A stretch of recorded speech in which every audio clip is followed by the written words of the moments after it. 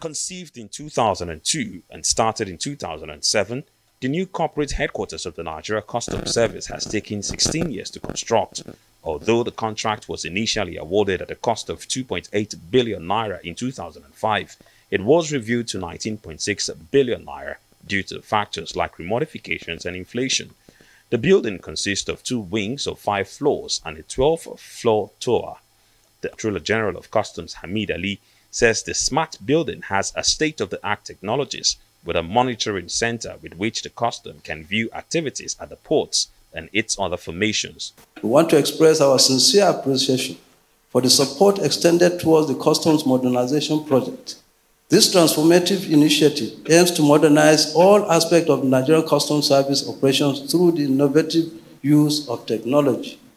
With Your Excellency's backing, we have embarked on a journey to digitalize our processes, enhance efficiency, and improve service delivery.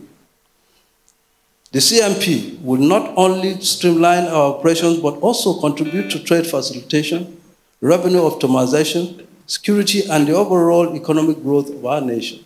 On the operations of the Nigeria Customs Service during his tenure, President Muhammadu Buhari says the impact of the service was felt in border control and protection. How many nations are so lucky as Nigeria in the world? Very few nations are as lucky as we are. We thank God for that. So closing that border, 1,600 kilometers, more than that, from Lake Chad to Benin. And Nigeria insists that they have to impress their neighbors and other people that they eat foreign rice. I said, no rice. You either you eat what you grow what you eat, or you die.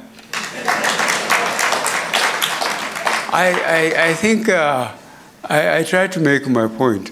And later, Nigeria appreciated it because it provides more jobs. People go back to the land. We have the land, and we produce what we eat.